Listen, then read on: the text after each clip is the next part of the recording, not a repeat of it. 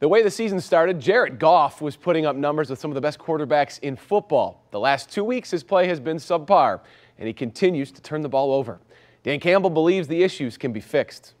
I think we've got to refocus him on awareness in the pocket a little bit. Just continue to hammer it home. You start moving and you don't realize you may be moving deeper than you need to, or you're moving into something else, and play with rhythm.